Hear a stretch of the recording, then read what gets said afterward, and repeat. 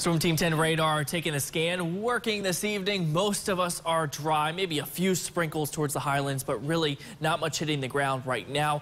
It's hitting the ground off to our west into the Ohio River Valley with that cold front, and you can clearly see where it is on satellite radar. Will expand the view, and you do see that low pressure right there and the trailing cold front all the way down towards the Gulf Coast where there's severe weather going on towards the deep south right now. All of this heading our way. We're not going to watch the severe weather for tomorrow, but we are checking that much needed rain. Right now, neighborhood numbers 50 degrees in Roanoke, 39 chilly degrees in Hot Springs. We're at 49 in Lexington if you're watching, and Danville at 50 degrees and 43 in Hillsville. So the call for tonight, we are cloudy. The numbers as a result not too chilly, into the mid to upper 40s with the southeasterly wind, and the winds really start to gust here, especially towards the higher ridge tops in the New River Valley, exceeding 40 miles per hour at times. So the highest elevation is going to be very gusty. The rest of us winds about 15 to 20 miles per hour. So future tracker at 7 o'clock, you're out and about, it's going to be dry, but we advance future tracker towards midnight. You do notice some of those lighter showers entering the highlands in the New River Valley, advancing it towards tomorrow morning.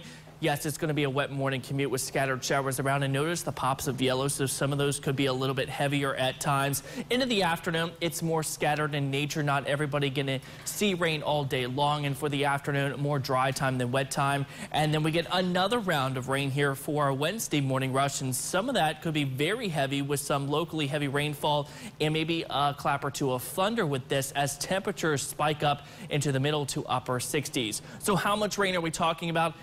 We need this rain. Look at these numbers, up to 1 inch to 2 inches. Lesser amounts for south side, maybe 3/4 of an inch to 1 inch. Higher totals off to the north and west into the highlands. Locally, 3 inches of much needed rain. So here's what to expect for tonight into tomorrow. The rain develops around midnight and shortly after. Again, it's going to be gusty at the ridge tops with winds up to about 50 miles per hour, so some of those trees may topple over. Some isolated power outages not out of the question. And then a wet morning commute, more dry time in the afternoon and evening with just a few spotty light showers. So for tomorrow, look at the numbers. 66 in Roanoke, 68 degrees in Lynchburg, flirting with 70 degrees for the end of November here in Southside, 67 in Blacksburg with some of those scattered showers. We open up your Storm Team 10 extended forecast. 68 degrees for Wednesday. Rain likely. Some of it could be locally heavy. We dry out for our Thursday. A little bit breezy, sunny, cooler. 56. Upper 40s for Friday. Partly sunny. And the weekend right now looks mainly dry. Could see a stray shower Sunday, but it is chilly with temperatures into the upper 40s to near 50 degrees. 55, the forecast high, 1 degree off today. 54, $10 for today. $570 so far for the month. So we needed the rain. I know, we needed the rain. We're going to get it. All right. Well, it'll be here. 100% chance. There's no room for error there. No, there's not.